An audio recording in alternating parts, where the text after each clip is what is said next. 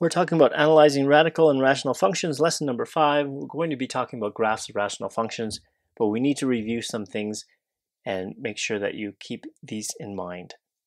So if a rational function has a denominator which can be made to be equal to 0, then the graph of the rational functions will have vertical asymptote at that point. Now that's assuming that it can't be cancelled out. It could also have a point of discontinuity if it can be cancelled out.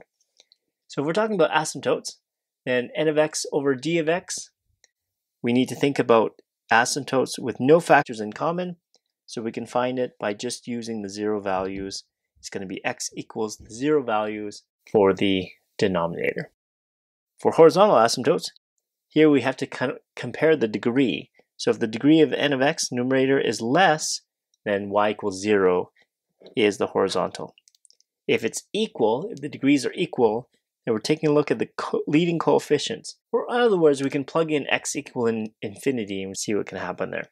But it's the leading coefficient of the top over the leading coefficient of the bottom. If the degree of n of x is greater than the degree of d of x, then there's not going to be a horizontal asymptote. If we're talking about points of discontinuity, then it's n of x over d of x where they have a factor in common. It can be cancelled out, but with a domain restriction. Now, if you draw the graph, the point of discontinuity is going to have this open circle. There is no value there, but it looks like that there's just a hole there. The coordinates of the point of discontinuity can be determined algebraically by factoring the top and the bottom, simplifying the rational expression by cancelling out the common factors, and then substituting the non-permissible value of x into that simplified or modified form to see what that whole value would have been. Just because you have a rational function doesn't mean that you're actually going to have discontinuities. There are some rational functions that you may encounter that don't have discontinuities. Let's consider this example. We have the function f of x equals 1 over x squared plus 1. Then let's see, are there any non-permissible values? Well, if we take a look here, we want to see if x squared plus 1 is ever going to equal 0.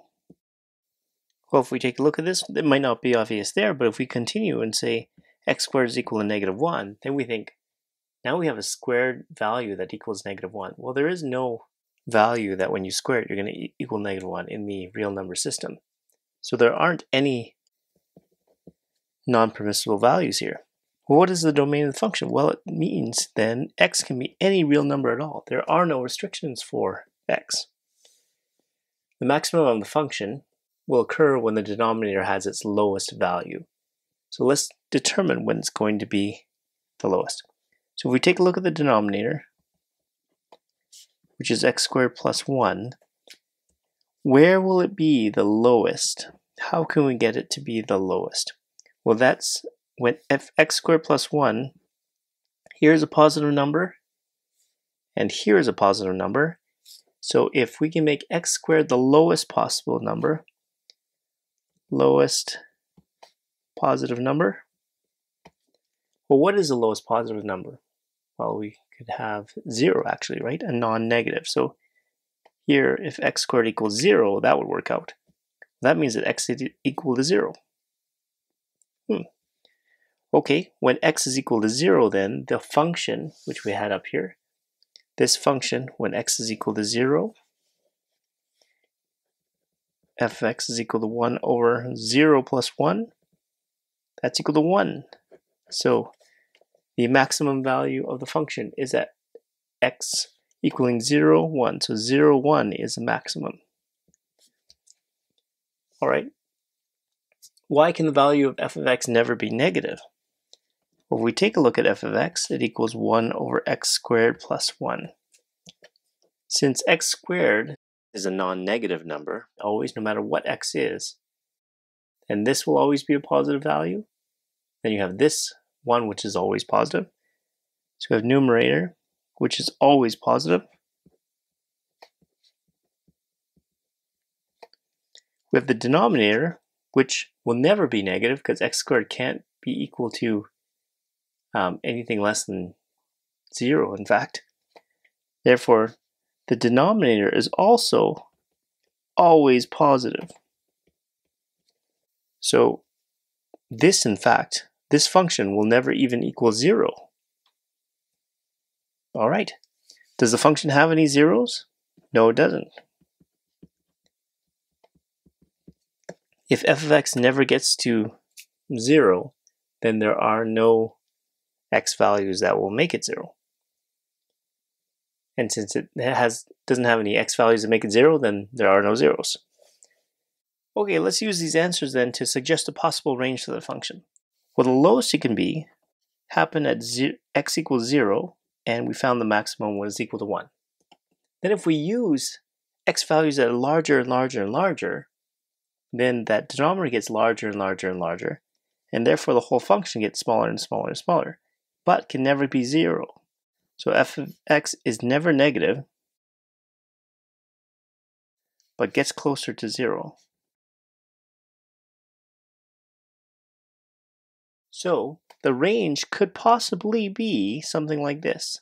Y such that y is between 0 and 1. That's a little messy. Let's try that again. So we have 0 less than y greater than 1 is greater than that. So y is between 0 and 1. It can be 1, but it's not going to be 0. Oh, I forgot here. Let's do y is any real number. And there you have it. Pretty messy, but you can read it, I think. Let's use a graphing calculator to graph that section and see what we find.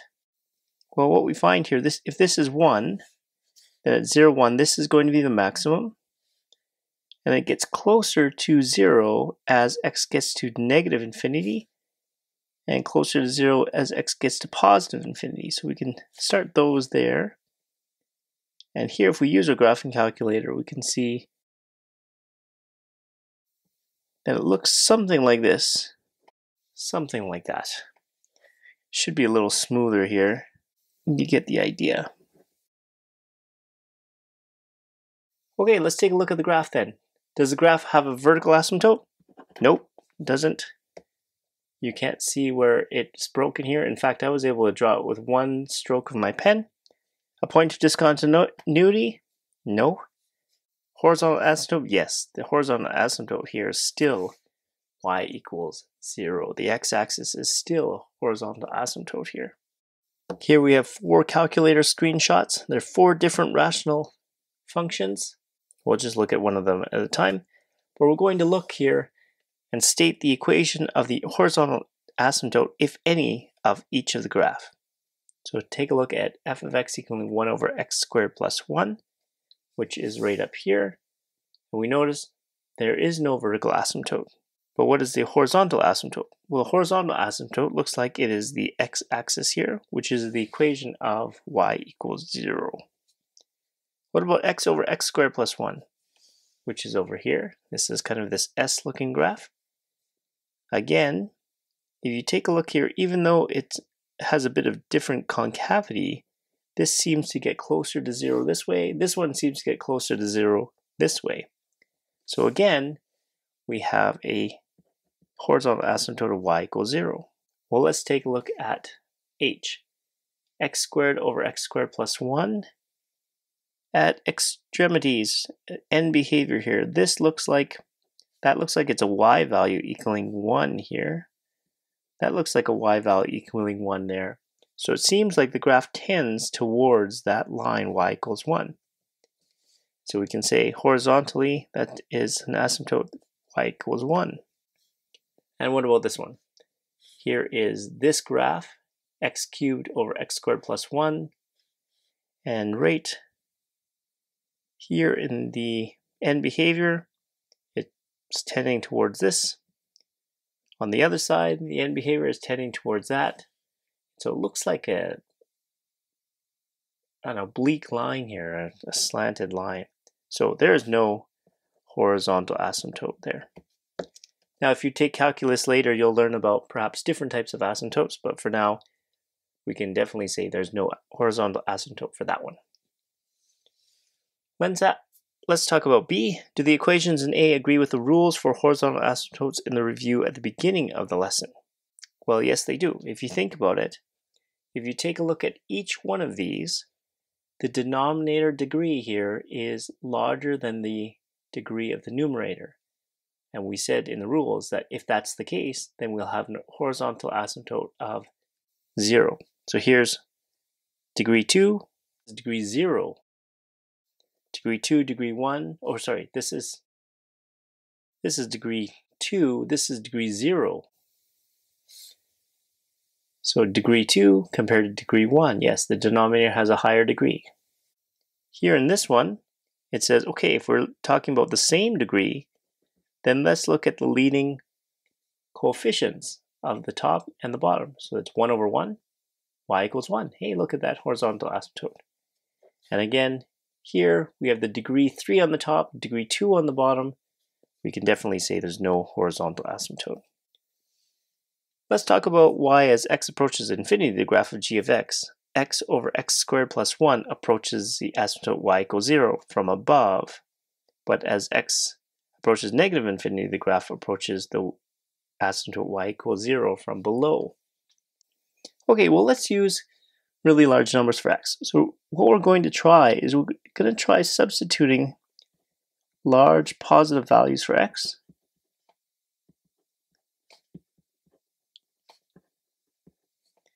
And let's see what we get. So here, if we're talking about g of x being equal to x over x squared plus 1, then really we're saying that we have a positive value, a really large positive value on the top. And then on the bottom, it's a positive value squared plus 1, which is still positive. If we take a look at this division, positive divided by positive, that's going to be a positive number. Okay, good.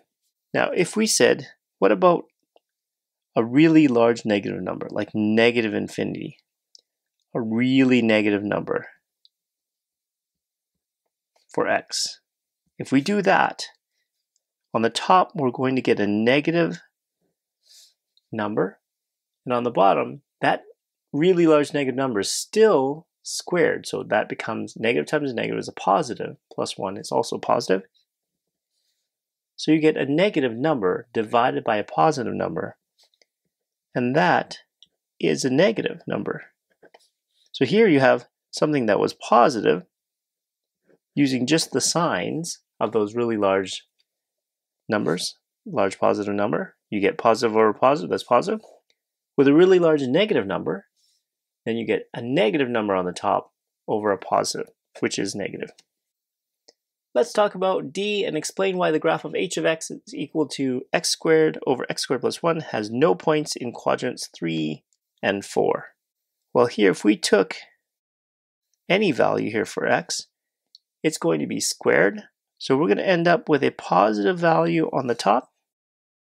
And when we square either positive or negative, we still get a positive number. So it seems then, no matter what x value we use, the result is always going to be positive on the top divided by positive on the bottom, which means that the y values are only going to be positive. Well, if the y values are only going to be positive, or the output values are only going to be positive, then if you think about it, then that means we're only going to be in quadrant 1 and 2. In quadrants 3 and 4, you have y coordinates that are negative, and we are not going to have any output values that are negative. So please note that whether or not the graph of a rational function has horizontal asymptotes is not related to whether or not the function has discontinuities. You can have, just like you saw here, you have graphs that have horizontal asymptotes, but no discontinuities. You can also have discontinuities without having an asymptote. Let's take a look at class example 1 and take a look at all these functions here. We have all rational functions, it looks like. And so let's take a look at each one, and when we're ready, without sketching, we want to know which functions have no discontinuities, vertical asymptote, horizontal asymptote, and all of these characteristics. So let's take a look and simplify these so that we can use them. Now we have this one. We can see that we have x minus 4 over x plus 4. So that's okay. We're going to have an x. X is not allowed to equal negative 4 here. Well, that means that there's a restriction. that can point to discontinuity. Okay, looking at some of these, we're going to have to factor them. So let's go through and factor these. This one here, we have x squared minus 4 is x plus 2 times x minus 2 over x squared plus 4. All right, and C, we have x plus 4 over, and factoring this one is going to be x plus 2, x minus 2. Again, we see x squared minus 4 again on the bottom, and so we can see that this is going to be x squared minus 4. Whoops. Let's factor that. So x plus 2, x minus 2. And here again, we see that there's a factor that we can cancel. Here we can see in E, we have x squared plus 4 over x plus 4. Let's take a look at f of x. We have x squared plus 4, which cannot be factored, but the bottom can. So this is going to equal x plus 2, x minus 2. G of x, we have a negative that we have to deal with. So this is going to be negative x plus 4 over a negative x squared plus 4. That negative and negative cancel. So it really is just x plus 4 over x squared plus 4. In h of x, then we're going to have, again, we factor out the negative. So we have negative x squared plus 4.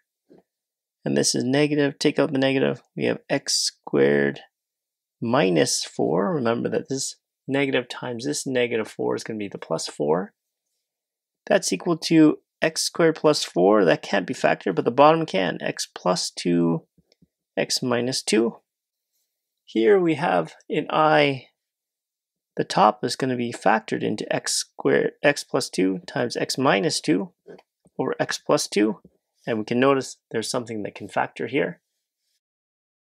And J, we're going to need a little bit of factoring here. Take out an x squared. It's x minus 4 over x minus 2. And then another step, we have x squared. I'm just going to leave this and cancel that later here. We're going to have x minus 4, x minus 2. Oh, maybe I should have canceled it right away. So x squared, canceling this one, then we can see this is going to be x times x minus 4 over x minus 2, but that's as long as x does not equal 0. Now we should probably do restrictions for most of these. We can notice whenever we have the denominator, we should write in here, this means x cannot equal plus or minus 2. Again, x cannot equal plus or minus 2. Here, x cannot equal negative 4. In this one, x cannot equal plus or minus 2. There is no value here that makes the bottom 0, so we don't have to worry about that one. Here, again, we should say x cannot equal plus or minus 2. In this one, x cannot equal negative 2. And here, x cannot equal 0, because we did cancel it out. But also, x cannot equal 2 either. All right, we're ready to answer these questions. So without sketching, we are going to talk about which functions have no discontinuities. So to find the functions that have no discontinuities, we're looking for graphs which will never be 0 on the bottom. We found this one here. That's never 0.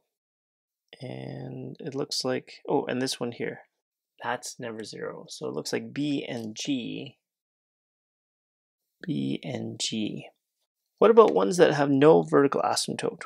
Well, no vertical asymptote means that there is no restrictions. So B and G works. So B and G for no vertical asymptotes. But what about I? If you notice here, when we take a look at I, we can cancel out that factor. As long as x does not equal negative 2 here, then that is a removable, or a point discontinuity, So we need to include I here in B. What about functions that have no horizontal asymptote? That's one where the degree of the numerator is higher than the degree of the denominator. So let's see if we can find that. Right here, there's one here, and there's also one here. So E and J, and also I, right there. So E, I, and J, E, I, and J for no horizontal asymptote. And which ones have the x-axis as the horizontal asymptote? Or in other words, y equals 0 as a horizontal asymptote.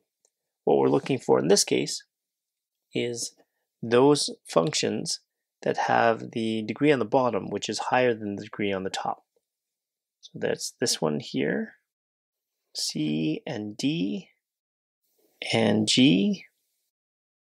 So C, D, and G. So here for the y equals 0 asymptote, C, D, and G. Now which ones have a horizontal asymptote with equation y equals 1? That means here that the leading coefficient of the top simplify to this A or B equaling 1. Let's see if we can find that one. Here, let's use a green, and we'll try and find. And that has to be equal degree.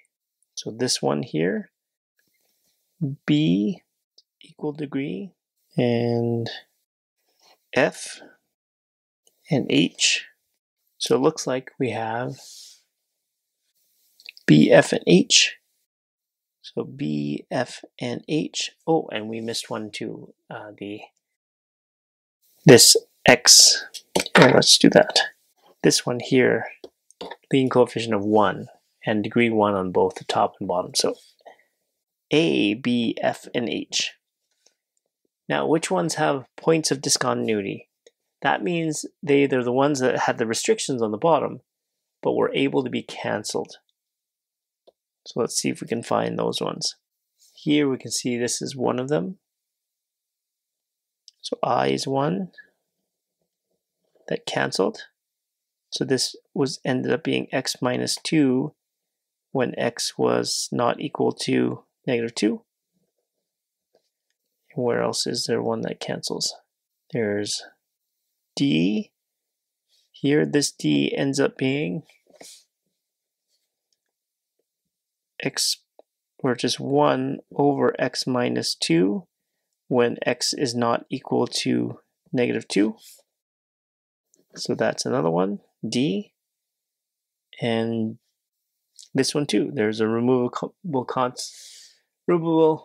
a point discontinuity for J because one of these x's were able to cancel out. So points of discontinuity, there was D, I, and J functions. Let's take a look at class example 2 and algebraically determine the equations of any asymptotes and the coordinates of any points of discontinuity on this graph. We have f of x equal to 2x minus 1 times x minus 5 over top of x squared minus 2x minus 15. So let's do this in a bit of an order here. We're first going to try and find the domain, and then we'll try and find the range, and then we'll deal with some discontinuities and see if we can find the points of any discontinuity here. So here, when we're talking about the domain, we know that this is a rational function. We can see that this is two linear factors here, and then we have a second degree on the bottom. And it's the denominator that's going to talk about the restrictions. So here, if we factor this x squared minus 2x minus 15, we will result in x minus 5 and x plus 3. And we can do a quick multiplication to make sure that that works. X squared plus 3x minus 5x, and then negative 5 times 3 is negative 15. Very good. So we factor the bottom. So we know then the denominator is not allowed to equal 0. Those are the restrictions on the domain. So x minus 5 cannot equal 0. So x cannot equal 5. And x here cannot equal negative 3. Now, all we know at this point is that these are discontinuities. We don't know what kind of discontinuities they are. They could be factored out, or they could be vertical asymptotes. Now, if we look at the f of x again, we can see that this is, well, let's rewrite it out. So it's going to be 2x minus 1, x minus 5. We have an x plus 3 and an x minus 5. And here we can see this x minus 5 cancels as long as x is not equal to 5. So that means that that is going to be a point of discontinuity. But this x plus 3 as a factor is going to tell us then that this x equaling negative 3, this is a vertical asymptote. This x not equaling 5 will help us find a point of discontinuity. And why is it a point of discontinuity? Is because it was cancelled out here. So f of x will end up looking like 2x minus 1 over x plus 3 as long as x does not equal 5. And of course, we know that x cannot equal 3 either here. Sorry, negative 3. Okay, so let's go back to our goal. Remember, we're trying to find the domain. So here we can write the domain. The domain is going to be x such that x is not equal to negative 3 or equal to 5, but x can be any real number after that. Now when we try the range, we can say, what is the range? The y is such that, but we don't have the restrictions on y yet. So what we'll need to do is look at the end behavior of the graph. And how we're going to do this is take a look at the degree of the f of x on the top and the degree on the bottom. Here we have a linear factor here, a linear factor here, and that's going to end up with a degree of 2. This is also a degree of 2. So by our rules then of the discontinuities, here we're going to try and see what the a over b is going to be. So leading coefficient of the top, it's going to be 2x squared when we multiply. And then on the bottom, you have an x squared. So what you can see cancels is the x squared cancels, and this ends up being 2. So in the end behavior of the graph will look like it's going to be 2 on either side. But here y does not equal 2. So y, we know for sure, is not going to equal 2. Now also, there's a point of discontinuity that comes from x equaling 5. So as a separate step here, to find the point of discontinuity,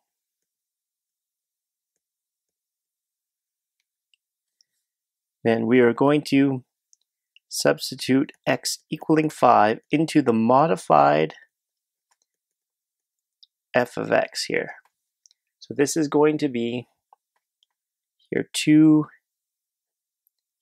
minus 1 over this x plus 3.